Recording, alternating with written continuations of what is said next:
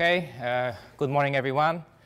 Nice to see so many people here. Like Chris said, we are about 50% over last year. Got me thinking that maybe we need Moore's law for KVM forums to predict the growth.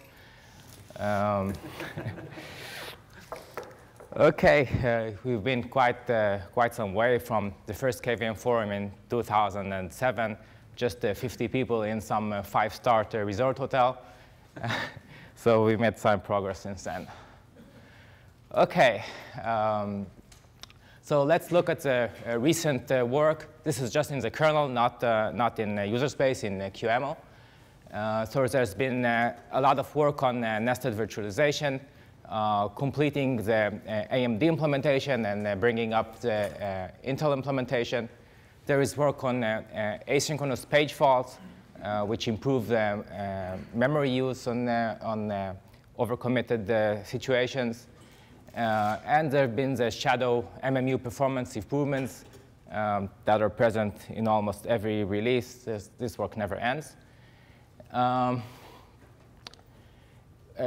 Moving away from the x86 stuff, there's a hypervisor mode PowerPC port, which will have the very first talk right after this keynote.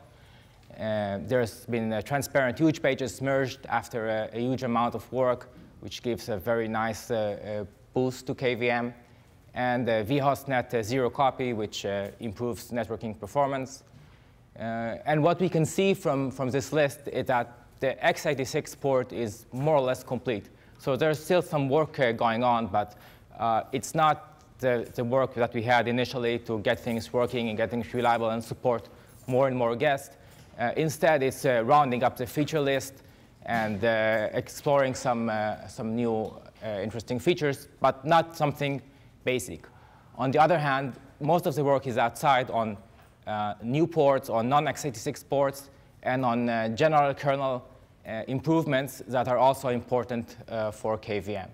And I expect to see more of that over time. So let's look at some of the work in progress, again, just at the kernel level, not in user space. And these are two features which are interesting to me personally. One is VFIO, which improves device assignment, and we'll have a talk on that as well. And the other is dynamic NUMA, which improves performance on very large memory systems or large CPU systems.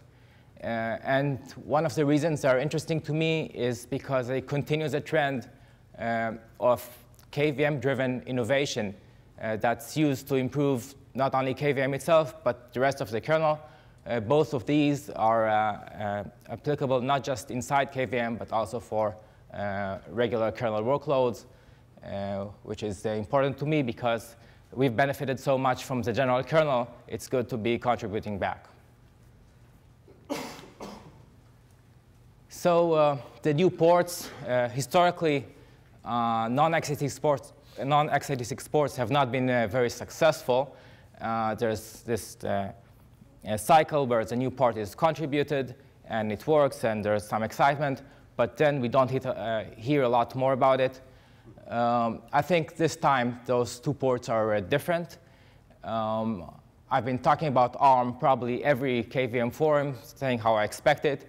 But this time it's actually happening, and it's different. The two reasons are, well, first we have actual patches that actually run on a simulator. So it's a lot easier to guess that they'll be there very soon. And the second is that it's no longer oriented at the mobile space or the embedded space. Instead, it's targeted at the server space, which is where the case for virtualization is a lot stronger. It's been proven again and again on the mainframe, on x86. So there's every reason to expect that it will be very successful. And the second new port, which has already been merged, is a hypervisor mode power port. Now there have been maybe 3 or 4. I lost count of the number of PowerPC ports we have. But again, this one is different because it's the first port that can completely exploit the hardware capabilities, and therefore it can compete with the closed source offerings that on that hardware. So this one also has a chance to make its mark and be as successful as KVM is in x86 space. Another theme that we will see in this forum is that we continue climbing up the stack. Like I mentioned, the kernel work in KVM itself is mostly rounding up the feature list and cleaning things up. It's not the huge changes that we had before. And we will see more focus. We had it already last year, but even more this year on QML. And up the stack, we will see libvirt, VDSM, and a presentation about RevM. And this will be, we'll see more and more of that as the actual KVM work is more and more mature and complete. And we need a complete stack for actual customers. Open Virtualization Alliance. Traditionally, it's been a neglected area in KVM. We weren't focused very much on the marketing, more on the code itself. And that's been a pretty big gap. And the Open Virtualization Alliance is now filling it. So we have about 100 members and counting. I expect great deeds from them to push KVM where it hasn't gone before.